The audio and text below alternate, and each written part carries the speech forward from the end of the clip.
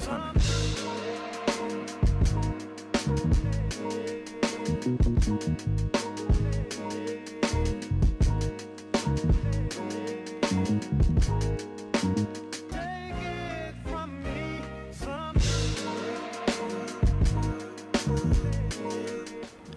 right, guys, welcome to a new episode of Tuner Status. I got my guy Truman here. He came down. Really honored. I appreciate you taking the time for coming down and hanging out with us today. 100%, man. I gotta say, I'm like honored to be here. Like, I think you picked the wrong guy, but you know, we'll see what I can do. We'll see what I can do. But no, I'm just super happy to be here, man. Super stoked. All right. So let's get into it. Let's talk about the history. How did you get into videography and photography? Like, what was like picking up your first camera for you? I mean, for me, it's funny. Like, I've been interested in it since like day one. You know, way back when, my dad, he had like one of the old school like 80s over-the-shoulder Sony cameras. Like, you know, I loved watching movies as a kid, and then when he pulled that thing out, he's just like, oh, we can, like, this thing is like a movie camera. And I was like, we can do that here? We can like make movies? So I was like super fascinated with it, and I got super into it. So I was kind of using that to film whatever. I can't even remember what I'd be filming back in the day, like Lego building blocks or something. And then my dad saw I was super interested in that, so he bought me like a little 8mm smaller Canon camera. I can't remember the name of the model, but I loved it to death. You know, like you know, any family trip or whatever we did, you know, I was always like filming it. Like that was me. I was always behind the scenes, like making movies. So that was from day one. That's what I was getting into, and it just went from there. So. All right. So now you're evolving. You got your first camera. What bridged the gap for you going into now automotive with it? So it's funny, actually. Like growing up, I was also not like super into cars, but my dad, he had a pretty cool collection of cars back in the day. Like he had a couple Corvettes, like C3s. He had a Chevy Chevette, Ford Galaxy. Like he had some super cool cars, and I really appreciated that stuff when I was a kid, and really enjoyed that. It wasn't until we went to a Barrett-Jackson event that like that world kind of suddenly combined. Like I never thought of combining the two until we did that, and I think it was like 2013, 2014, something like that. So like plenty of years later. It was at that event. Like I didn't even have a camera with me. I just had my iPhone 5. And now you're dating it. Exactly. And I was just, you know, not much quality going on there, but I was just having fun with it. It was just like, you know, me getting creative with it, getting the angles, getting down low, getting the close-ups and stuff like that. And then I saw one dude who had like 3-4 Canon 5D Mark IIIs with like 6 different lenses. Like the dude was decked in camera gear, and I was like, oh, that's pretty sick. So I kind of just like was talking to him. I was just like, so like, what's the deal with you here? He's like, oh, I do this for a living. You know, I just go around to these like events and just do all the photography for it. I'm like, yo, that would be sick. Like that is the dream. Like so that was a deciding factor for you right there. Just like, this is what I want to do. Exactly. I was just like, I'm so like, this is like, if I can, you know, I grew up doing the video stuff. I wasn't huge into photography. Like it's a fun like bonus that I get to do photography now. But I was just like, if I can do the video in cars, that would be sweet. So that's kind of like what I as soon as I got back from that trip, that's what I set out to do. I had a good friend of mine, his name's Cody. Like he was a stock car racer, and he was into cars, and we were both doing the same video production and marketing program at school. So I immediately reached out to him, and I was just like, hey, it'd be cool if we could like team up and like do some videos on like cars. I don't know what we're gonna do, but we got to do something. And you know, at that time, I kind of I saw like. Crispy Media, Halcyon, a couple of the like I call them like the OG guys, like the video YouTube guys. What up, guys? Yeah, I know. It's like those guys really kind of inspired me as we were trying to like trying to figure out like what we were gonna film. Like I ran it, the timing couldn't have been better. Like YouTube. Like they didn't even really do this back in the day, but like they recommended like one of their videos like out of nowhere. An H2O video or a random car feature. I was just like, it was dope seeing that. You know? It was such inspiration, and I was just like, oh, I think I could do something like that. And at the time, man, I was a broke college student. I had like no money. I was working at a laundromat making next to nothing. And the first big piece of equipment at the time when it came out was kind of revolutionary, and it's kind of paved the way for like a lot of shooting now, but it was the original DJI Ronin, which is a stabilizer. Yeah. Like the original one, and this, I think I found like I can't remember what they're going for like new, but I remember I was searching eBay and I saw one for like $2,000. Yeah. Like maybe $1,900, and I was just like, okay, how do I get this? How do I make this work? So like, that's a big purchase, especially back then. That's a big purchase. It is. I had $7-8 in my bank account. I'm like, how do I suddenly get $2,000 to get this piece of equipment? Because I was just like, like nobody else was. That space didn't really exist. Like, nah, it's different. You know, Yeah, it was really the birth of that era. You know. Yeah. Especially for what it is now. Exactly, exactly. Like it's pretty accessible now, and which is great because I'm seeing a lot of like new creatives who are able to just quickly get into the space and create some amazing stuff. Yeah. But back then, like when you wanted to get like really quality rollers, there wasn't a whole lot of really good gear for it. Yeah. The Ronin was like the first somewhat accessible thing. Like for $2,000, it was either like I can't remember the new price. I think it was maybe $3,000. But the next thing for stabilized cameras was like $5,000, $10,000, $15,000. Yeah. So it was somewhat accessible. So I grinded it out, called in a couple favors, I took out like a personal loan, and I got it. And it was a game changer. Yeah. And I remember the first shoot we did that was like using it for a car shoot was Cody's dad had just bought an awesome blue 2015 C7 Corvette. And we took that to this place in Rangeley, Maine, because that's where originally I'm from, is from Maine. Yeah. And it was this beautiful like mountainside like landscape area that we were just kind of cruising. And I stole my brother's. He had a 2006 Ford Explorer, so the glass would pop out the back. So here I am, just hanging out the back and with the Ronin and getting the rollers, and that was our very first car video, and it was awesome. You look at it now, and I'm like, dude, that's what I was making, bro. Yeah. I was like, man. But we all have those moments, Gotta start somewhere. When I first started doing photos, and I was like, clarity slider up, sharpness up, noise reduction up. I was just like, and now I look at it, I'm just like, what, bro? Quite a transition. You're like, man, dude, like. But we all start somewhere. Yeah, exactly. We all start somewhere. Exactly. So. Like that's just like there's so much like when it hits you all at once when you start, because you're like, oh, I can do this, and you get a little crazy with it, and then you just kind of start to refine it. So but that was our first video, and man, it was awesome. Like I got such a rush from it. I felt like, wow, like I set out to like achieve like a look. And we did it, and then we just started running with it. It was when we started the social media page. It was called Wicked Motor Network, and like we just were like, all right, what's next? And we just kind of went from there. So now you have your gear, you're getting the ball rolling, and you're networking. What was it like for you to either reach out for people or have people reach back out to you, and say like, hey, I really want to start doing this? What was that networking aspect for you like? Honestly, it was kind of crazy just because, again, back then, it wasn't so common. Like, again, I'm from Maine, middle of nowhere.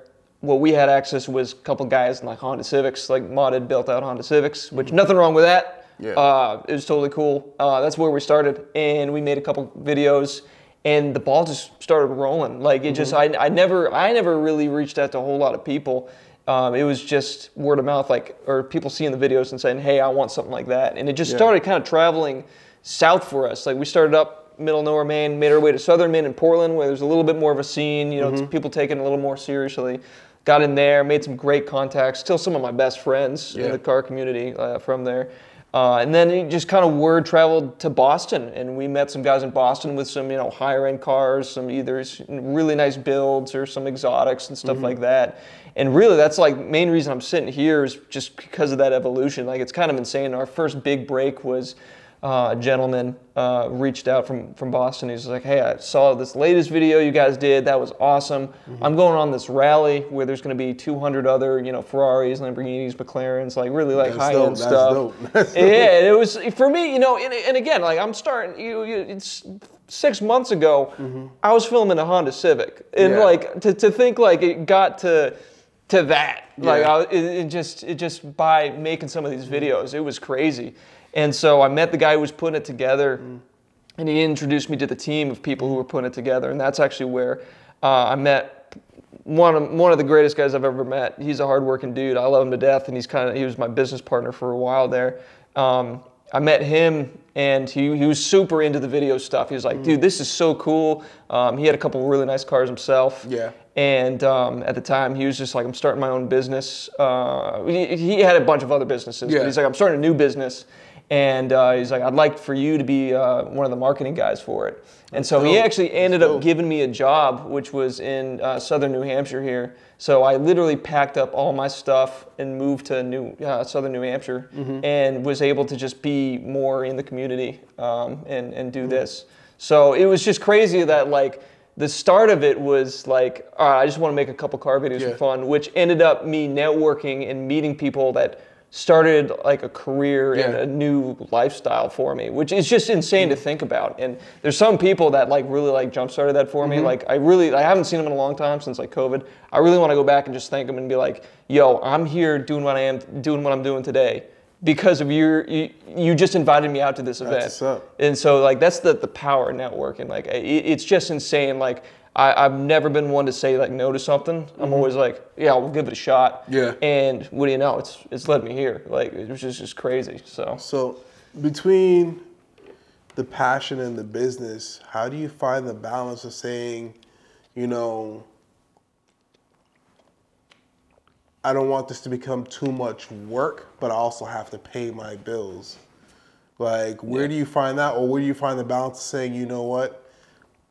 This goes against my moral standpoint. Yeah. I don't want to take this gig. How do you find the balance with that? Yeah, that's honestly like a really tough question. And we were talking a little about it earlier, was like the burnout that happens with this creative stuff. And burnout is really tough to like deal with because it's a mental thing that just kind of switches on, not necessarily out of nowhere, but it's hard to explain it. It's not a physical thing that people can see it. So when you're burnt out, you know, everyone's just like, why are you burning out? Like what you're doing is awesome. It's like not a whole lot of people are able to do it. Like you should feel lucky you can do it. Like why would you want to give up on it all of a sudden? But it's getting really common because a lot of the, like, for example, like creatives and YouTubers that I've seen that when I first got into the media space and I was following them and things like that, I'm starting to see hitting that point, and it's actually like a real thing. Yeah, it's really common. It's crazy you say that. Like there's a lot of people that I watch on YouTube that I look up to. A lot of them now are announcing like I'm either slowing way down or I'm done completely. Like a lot of people have hit a breaking point. Weird. It's like you see them, they're like, hey guys, I quit my job to go full time with this. And that was like 4 years ago. And now they're like, hey, I decided to pick up a 9-to-5 just to get a break from this because I don't want to hate it. Yeah. Like I don't want to hate it. Which is which, you know, when you're on the outside of it, it's crazy to think. It's like, man, you had a dream set up. Like what happened? And yeah, it's hard to explain, but it does happen. And it's happened to me. I mean, that was a real tough thing. So when COVID happened, the marketing role I had in that business shut down. So I then started a video production company with the car buddy. And we got it going, and at first it was exciting. It was just like, wow, I'm starting a video production business. One in COVID, and it's not easy, whether COVID or not. COVID definitely didn't help, but like to get started in the video production space, just like out of nowhere, like I had some car friends, you know, it was fun to do car projects, but it's like if you to pay the bills, you got to do really like high end. You can either do weddings, corporate, you know, commercial stuff like that. There's a few spaces that will really like pay the bills and get you to scale.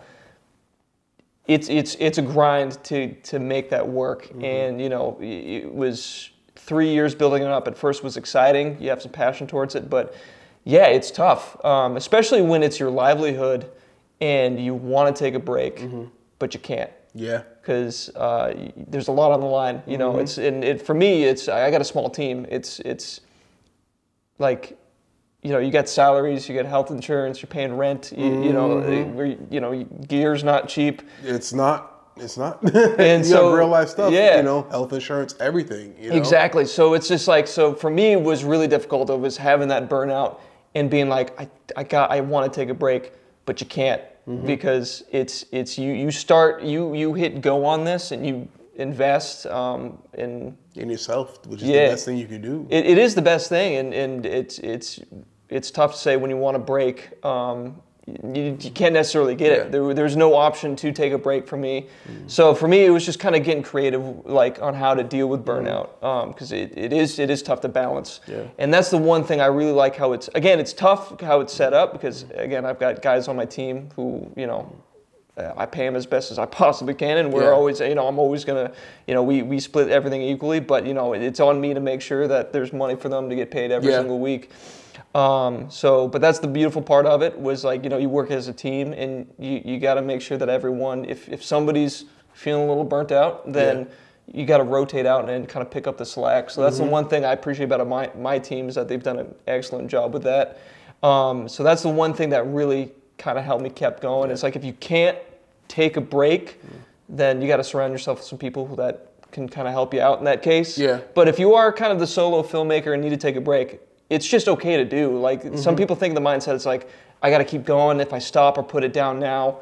And I've been there. Just that thought of like, people are going to pass me. Because we talked a little bit earlier. You got a little bit of competitive edge going. Everybody has, and I mean, like I said, I don't want to, shit on anybody, but I'm pretty sure some people felt that way about me too, where they see some of my photos and they're just like, I could have smoked this guy on this set. We all hit that point, But I mean, that's how you grow a little bit. Exactly. Though. It's like you see something and you're like, I can do that. Especially like how we said earlier, the biggest enemy of myself is me, is when you see your own photos from back then or your own media content that you created back then, you're just like, man, I could whoop my ass right now. Like, because you stepped up and you evolved so much within the learning space. And, and speaking about social media, how are you feeling about the evolution and growth? Because back then, it was such a small, limited space where there was only a handful of guys where you look forward to their content.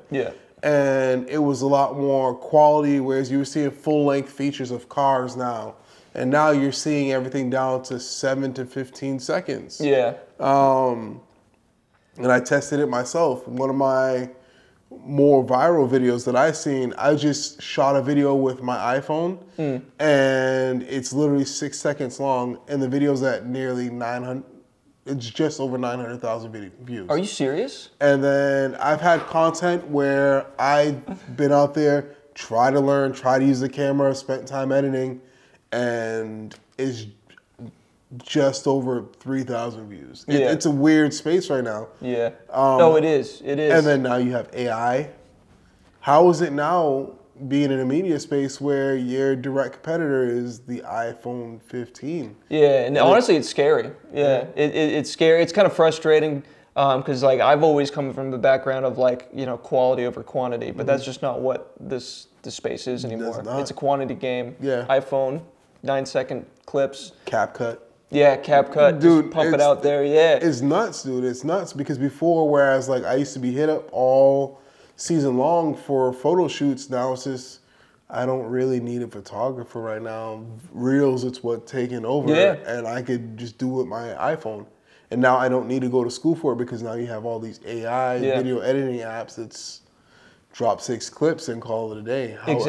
How is it being in that space? So I mean, that's kind of honestly why I had to get out of the space altogether. I really had to take a break from doing all the car stuff, because I had to just focus on building the business, focusing, on the clients. That wasn't necessarily an issue. I clients who would come to me on my expertise on really storytelling and how to do that as professionally as possible with the right gear. So that's kind of where I focused, and unfortunately, like, it wasn't in the car scene, because that's kind of what it all is just that everyone can do everything A-okay with an iPhone and kind of get the results and get that viral clout that everybody's trying to grab on. So that's where I just said, like, I can't compete with this. So I literally, that's why I had to put it down and figure out maybe how could I compete with it. And it's interesting now. Like, I've got some ideas, and I think really in ultimately, like, you can do the like you said, that clip you did, 900,000 views. That's insane. And it's really like the strategy, I think, that that you got to kind of implement and be okay with is that will help you kind of grow and help get to people that will appreciate you. And then the second part of that, I think, really, and that's the content that I now want to go back and focus on in the car community or wherever else I'm passionate about making films for, is finding stories and the people that have an awesome personality that deserve to have their stories told. Like that really, that's the key. Like, you know. And I feel likewise, man, it's the same goal like I have with Tuna Status. We went from events to photography and now just a space where people that are within the car community have much more to say than just a Drake caption. Yeah, you know? Exactly. Because there's no substance, because before with the forums and everything like that, it's like, and I've said this several times, it's like, with the forums back in the day, it's like, you've seen the person post new mods, new updates, new headaches, new breaks, new fixes, all that stuff like that. So by the time you actually seen the person at a local car meet, or even if you went to a bigger show and you saw them, you felt like you already knew them already because you guys have been talking online so much.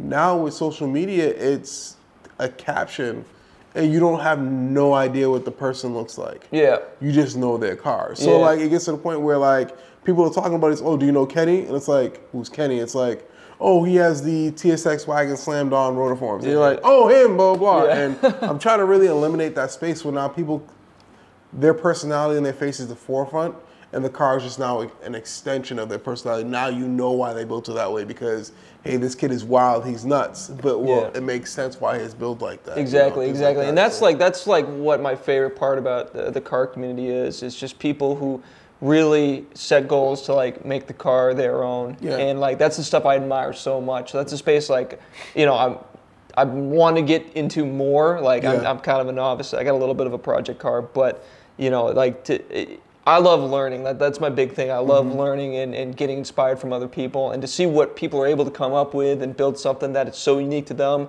That's what I'm all about. It's just like, I feel like we've lost a little bit of that. So I would like to see it go back into that direction. And well, they say everything comes in circles, so that is true. We just got to catch you when it's the right time. That is true. Hopefully, I'm not too old, but you know. I know. I got to see it happen. Yeah, I got to see it happen at least once more time.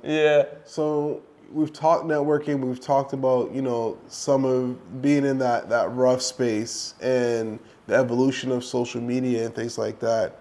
You know, as we transition and we're watching these newer kids come up, has there anybody that you've seen that kind of caught your eye that's kind of like, I like what he's doing now? Like in terms of video content or builds or what they're doing? Video content. Video content. Yeah, no, there are a few people that I think are really doing a good job. Like they're making some for me, eye-catching content. Again, it comes down to a little bit though of, and I'm not bashing on it. Again, it's super good quality. They're setting out to do something, and they're doing it, and they're getting success with it. Like they're getting the views, they're getting the attention it deserves. But and I haven't done a huge scan, but you know, a lot of the guys I've been seeing and following, and I get updates from. You know, again, it's like, and this is why I kind of stopped, was because you kind of just hit a brick wall doing that kind of content over and over and over again of like. This you know, flashy, it's cinematic, it looks good, but like what's the story? Like what are you telling? Like what's the personality? Kind of going back to what we were just talking about of like I kind of want to get to know more. Like why does this person have this car? What are they up to? Like I kind of want to invest in a story and learn more about what these people are up to. And that's stuff I haven't been seeing. But there are a lot of good people out there that have just been making it's flashy and it looks really good. So it definitely catches my eye for a few seconds. Now, are there any content creators that kind of inspired you in the beginning? Like I know you mentioned, you know, Crispy and you know, and Chris and Halcyon. Halcyon, yeah. Is there anybody in the newer space that you've seen? Because I watch a lot of content creators. I watch like North Borders. I watch Manny Ortiz and a few other YouTube content creators and photographers. Is there anybody that you've watched on social media that you just kind of just like, wow, I like this is really random, but in our space for video, in photography, it's been actually really interesting. There's a gentleman, his name's Luke Forsyth. I don't know if you've heard. He, like, honestly, dude, like, the thing I like about him is that, like, he does such a good job of, like, behind the scenes on, like, what it takes to be just kind of in the video space.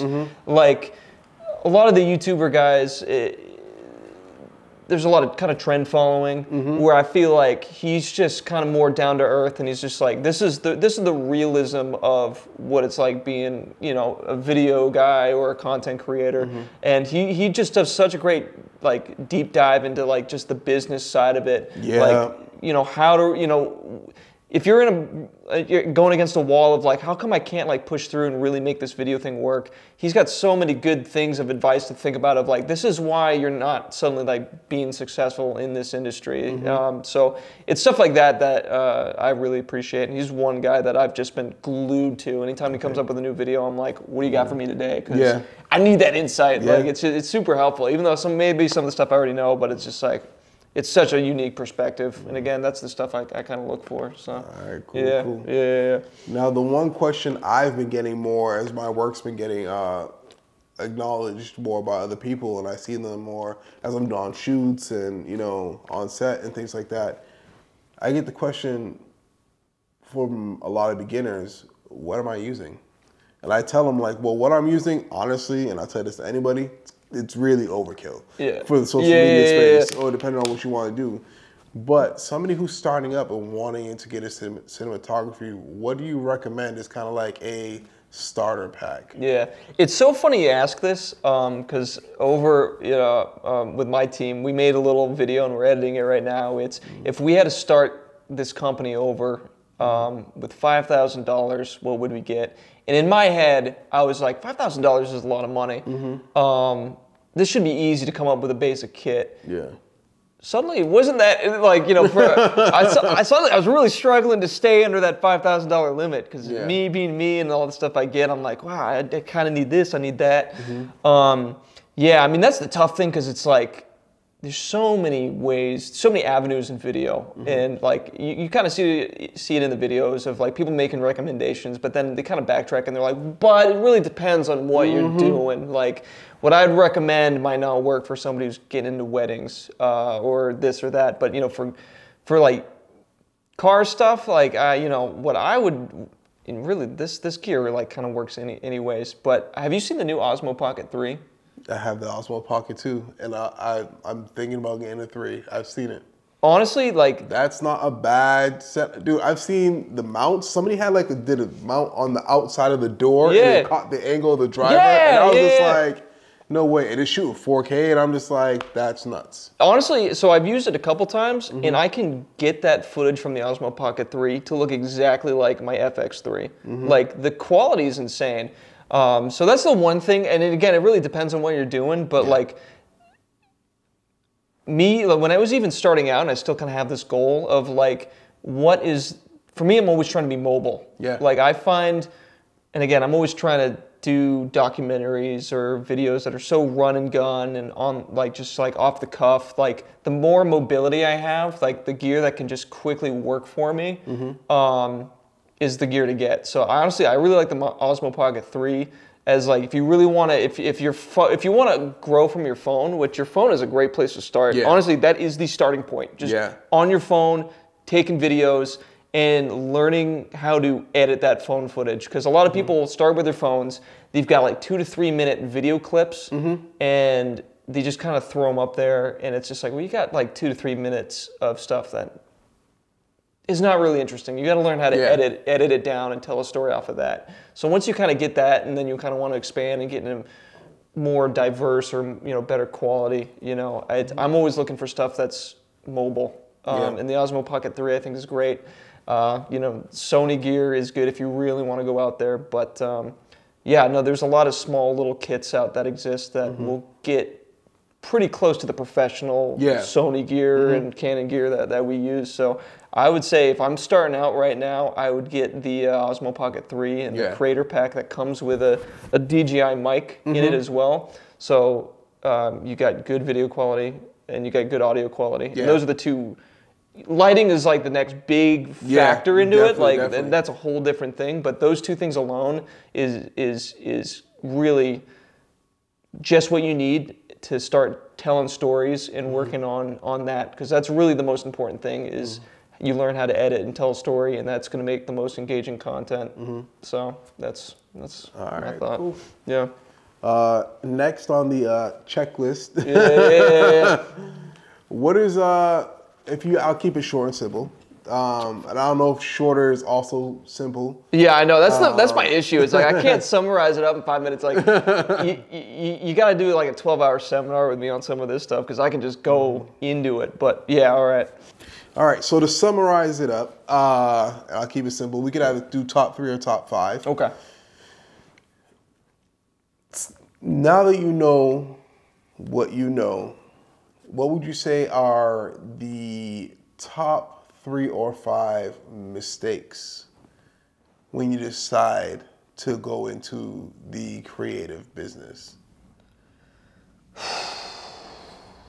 Like some real big shit I fucked up. Absolutely. Well, yeah, the big thing is I'll start from 3 and work my way up to 1. Okay. So the big thing is getting a little too comfortable with the gear you have. A lot of this new gear is really cool, and it's almost automated. Like there's some settings that you can kind of just switch it into and not have to worry about it. But you start to get too comfortable, and you start to rely on that, and suddenly that feature doesn't really work the way you wanted it to. No, shit. And you're out of luck there. You're out of luck. So I think that's been like one of my issues is that, again, a lot of the stuff is run and gun. Is you're like, okay, I'm going to switch that on. I'm going to put that into auto, or I'm going to just have this going, and it should be fine. It should be fine. And then you come back and you find out, oh, it was not fine. Yeah. You got your audio settings that you think are going to be auto limiting and making sure they're not peaking, or you got auto exposure on one of the cameras, or whatever else. So I always try to make it a deal of the like auto exposure was a killer for me, man. I was looking at some footage one time. I was like, why is it going light or dark or autofocus when you're trussing? And then it's like focusing on the hand interface and hand interface. Exactly. It's just like, dude, what the hell? So I was just like, you know what? We're gonna rock this in manual focus. Yeah, exactly. And that's something like it's a good skill set to have because in some ways it looks more professional when you do some manual focusing stuff, and you're making sure that everything's tack sharp, and again, not leaving it to the camera or the device to do its auto feature. Is I'm gonna take a little bit extra time, really in my head, go down that checklist and say, all right, focus check, manual audio check, color temperature. Just taking the extra time to do this instead of rushing and be like, I gotta get this done. I gotta get this done. It's take your time and do it right. Because I made that mistake. Like when I first started, I was all about the YouTube videos. Oh, this new lens dropped. I've spent so much money on all right. I started off with LaShawn gave me an A6000, literally just handed it to me. It was like, hey, I'm tired of hearing you talk about photography. Use it and shut up. If you don't use it, put it back in the case and shut up. So I was rocking with that. I finally got to use it. I was like, I'm gonna take this serious. I'm gonna get my own camera. So I picked up an A7 II, and I picked up an open box 50mm lens, Sony F, because everybody was like, start off nifty 50. Nifty 50, man. Yeah. So I was like, all right, cool, let's go with that. But then it was Sigma 35, another Sigma 35 1.2, then it was the 24-70, and then it was back to the 35, and then I picked up You like 35s, huh? Dude, and I picked up a G-Master. It was my first G-Master, the 24mm G-Master. I freaking loved that thing. Nice. Then I ended up trading that, and then I got a Sigma 24-70. And then, because I was bouncing back between zooms, but I felt like the zooms made me too lazy with my shots because it was just easy just to zoom in and out instead of using my feet. And then all of that money spent just to end up with a 50mm G-Master f1.2. I'm right back at 50. And I remember, and I'll never forget. That's a good 50 to have, though. That's a good 50 to have. I remember LaShawn telling me, he was like, before you buy anything, learn your gear and understand your gear. Because if I had just learned my gear and understood how to use my camera, I wouldn't have need to do all that. I would have just probably got stuck with the 50 and then probably got a decent zoom lens, like a 70-200 or something like that. Or just gone wide and then have a 70-200. But that was definitely a mistake for me. Yeah. I spent way too much money on some stuff I didn't need. It was bad. So now we're at number 2 for you. Number two. What's number 2? Number 2 is really just like understanding people better, I think. Like, the video is team effort. You can do it solo, but if you want to, like, you're always looking to scale and get bigger and do bigger projects, you got to start bringing people in to helping you out. Oh, I'm learning that now. Yeah. I'm learning that now. If I had an audio guy and my God. Yeah. Oh, I'd love just an audio guy following me around 24/7. So, I mean, it starts to turn into a very big collaborative space. And, you know, my thought process was, back in the day, was, all right, well, just, you know, someone who's generally interested in video, I'm going to assume that they know everything and just put them on something that they might not be comfortable with, but assume that everything's cool. But, you know, that doesn't work. No. So that's the big thing, is really, like, again, taking the time to communicate, just chat with people and be like, what do you focus on? What are your strengths, and how can I make, how can I get your strengths, you know, on the project, instead of just assigning you to something that I think you'd have some general info on and that doesn't really work out. It's like, all right, you know, what do you have, either that's gear or skills or something that you're passionate about, like the it factor. You know, what's something that I can get you in on that you can excel at. So that's something I've been trying to really pay more attention to, and it's been like, ever since I had that mindset, it's been great. It's been great. So that's been a big game changer with the bigger projects and collaborating. Is just making sure that everybody's in, like, a space and a position to, like, do the best job. Okay. So it's been number 2. So cool. All right. So now the big one, number 1. What's number 1? So number 1, and I've been working on this for like 4 years, ever since we started. I still, like, I got a long way to go, but that is organization. Okay. In general, like, I can relate. It doesn't take much for things to just be out of control if you're not organized with video production and photography. Like, what were some experiences you got where it's just like, oh, this is. If people were here right now, they would know.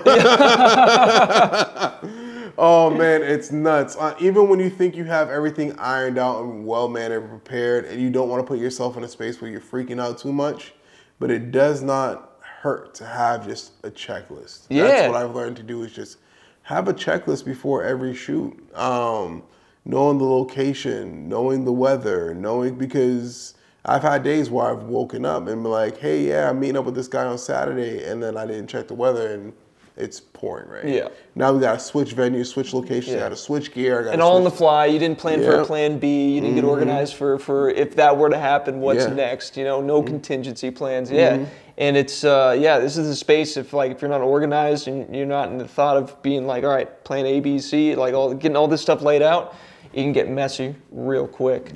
And you don't want to look, you know, kind of unorganized or last minute planning to a client that's, you know, giving you $100,000. Like, it's that's a situation you don't want to be in. Exactly. So it's something that's just like, it is really important. Like, you know, that this, and again, it's tough. Like we were saying, like, everybody wants stuff quick. For social media, video, they're like, we need to be posting 10 things a day, you know, 20 times a week, every day. Like, the demand is heavy to compete with social media and how fast everybody wants to get out content and things to people. So you're rushing around, but before things start to really hit the fan, it's like you got to stay organized and on stuff, because it doesn't take much.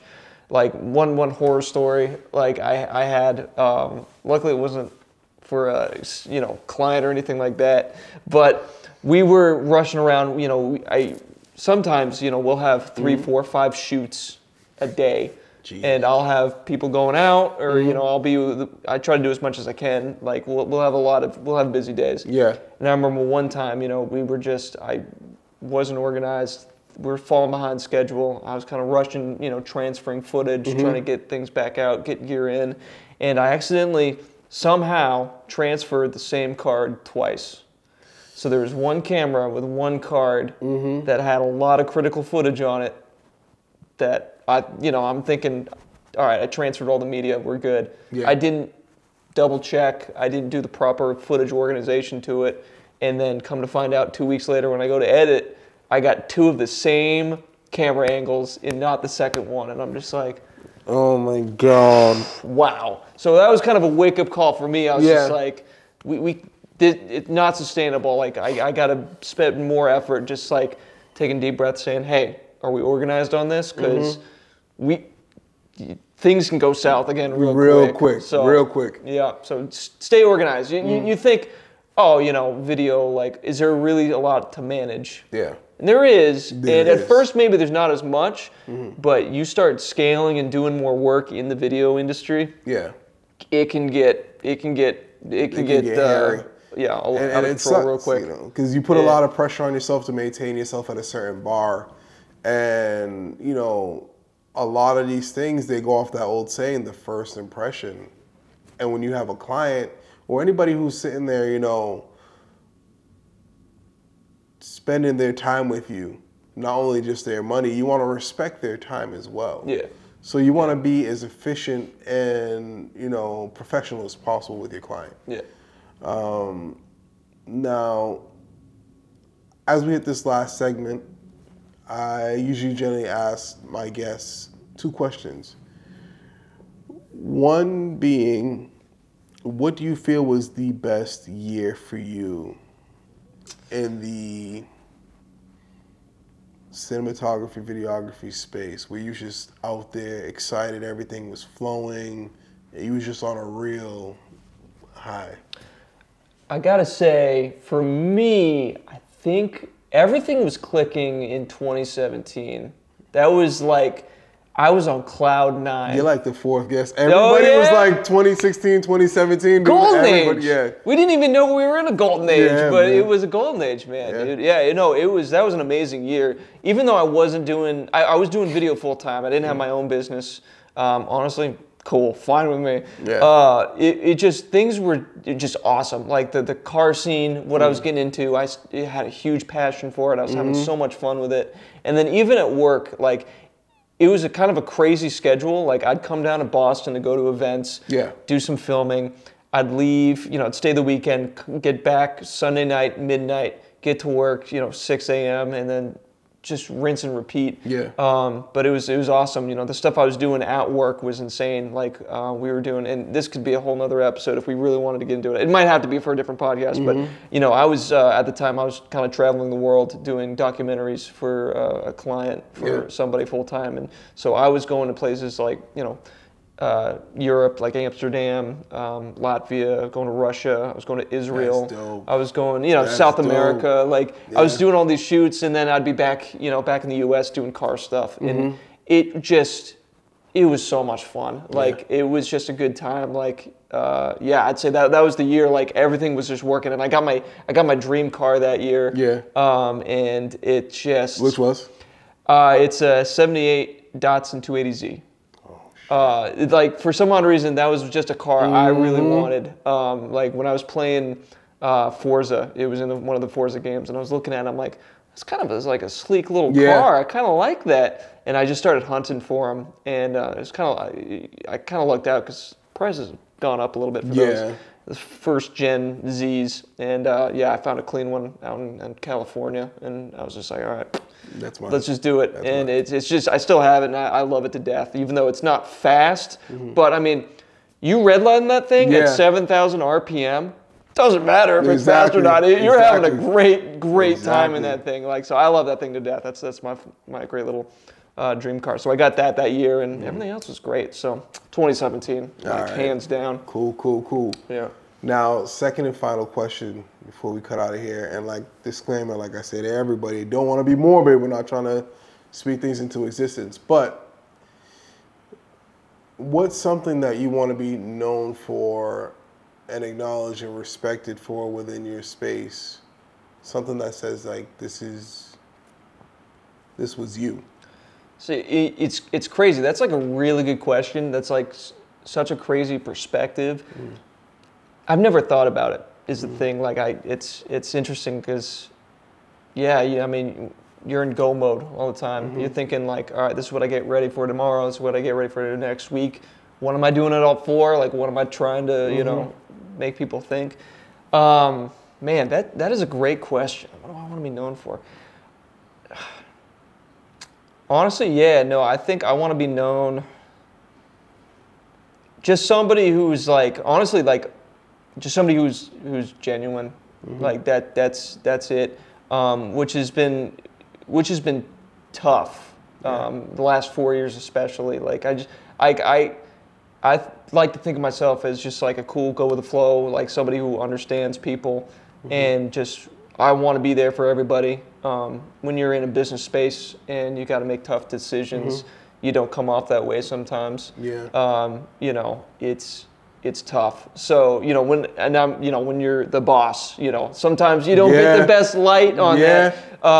But yeah, like I just want to be someone that's just like genuine and just has like always been wanting to be in whatever space I'm in to just have fun doing it. Like, you know, someone that was just never said no to anything and was always for it and just like do whatever it takes to get it done and have fun doing it. Like if I can like, anytime I see somebody or, you know, like hanging out with them and they're like, I like the energy that he had and the positivity to just make whatever happen. Like, you know, I think the world needs more people like that. So if I can do it, cool. If I can be remembered for that, cool. It takes a lot of work. Yeah, it does. To get there. It does. But it does. That's but it's all part of the process. It's all part of the process. Yeah. But once again, I really do appreciate you taking the time, including all the stuff that's happened behind the scenes for you guys.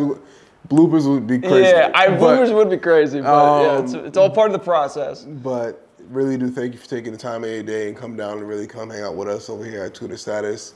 And yeah, put all the information. Where can they find you online? Yeah, so OS Media is the video production company. OS Media US on Instagram or OS Media on Facebook. And then the car stuff, which I'm kind of excited is going to be making a little bit of a comeback. Wicked Motor Network on Instagram and Facebook.